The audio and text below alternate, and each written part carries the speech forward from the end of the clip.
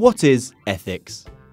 Why don't you pause the video here and see if you can write a definition or think of an example situation where ethics is important.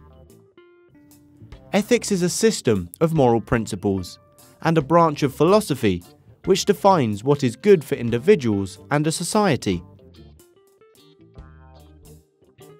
Our daily lives have lots of examples of ethics, from saying good morning with a smile to ending our day with a polite good night.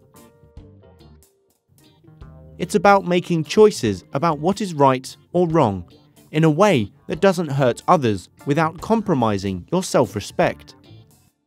An example could be if you found a nice new phone that someone has left in a cafe.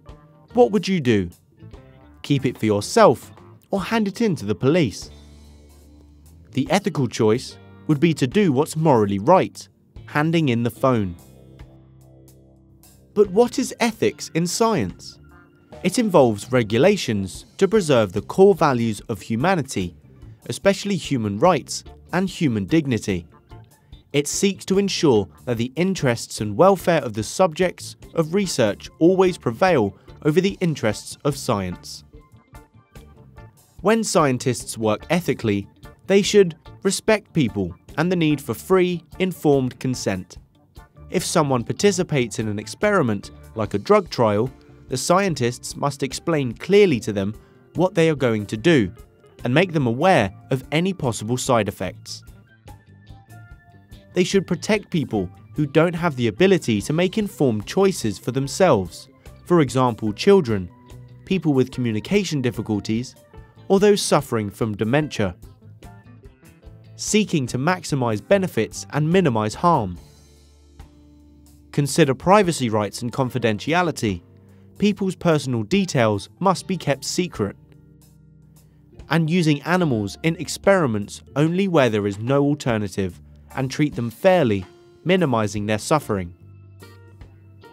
Politicians can also ensure the use of science is ethical by trying to ensure that people have equal access to healthcare, making sure clinical trials are available for all people, holding healthcare professionals and institutions delivering healthcare accountable, and ensuring scientists' work is reviewed by ethical review committees. Examples of ethics being breached include fabrication of data or reporting fake results, changing or omitting data, and plagiarism. Dr. Andrew Wakefield's 1998 Lancet study caused MMR vaccination rates to fall sharply. He claimed his research linked the vaccine with the development of autism.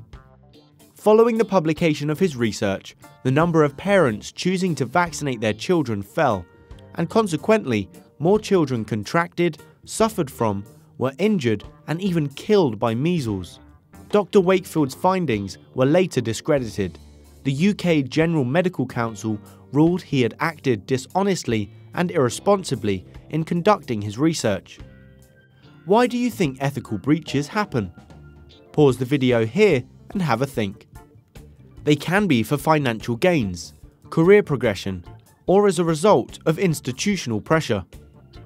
Maybe from those funding the research.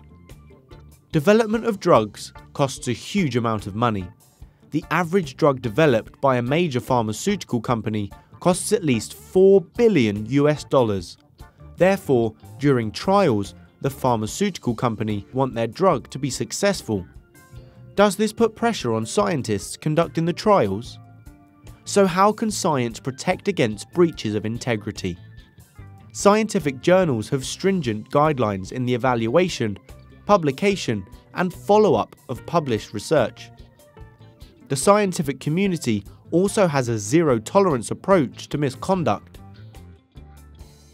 As research and technology are changing society and the way we live, scientists must continue to consider the ethical and social aspects of their work.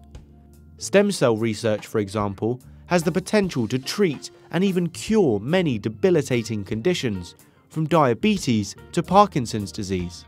However, the source of stem cells is controversial. They originate from two main sources: adult body tissues and embryos. And so scientists must consider the ethics of using cells from embryos to treat conditions in humans. So now you should know that scientists should seek to constantly question not just how they can do something, but if they should do it. If you liked the video, give it a thumbs up and don't forget to subscribe. Comment below if you have any questions. Why not check out our FuseSchool app as well? Until next time.